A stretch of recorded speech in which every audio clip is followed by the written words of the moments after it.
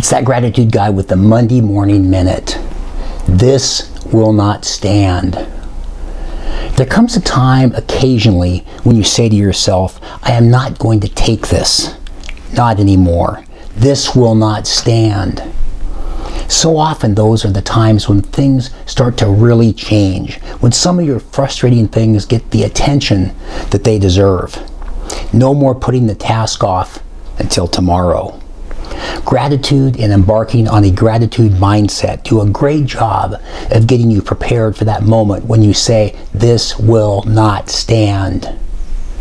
The positive mindset after you have focused on your blessings will in effect turbocharge your motor to move even faster. It's like an injection of nitrous oxide. After all, it's hard to get over the hump when you are focusing on all the stress in your life. Get grateful, focus on the positives, and watch, just watch what gets accomplished.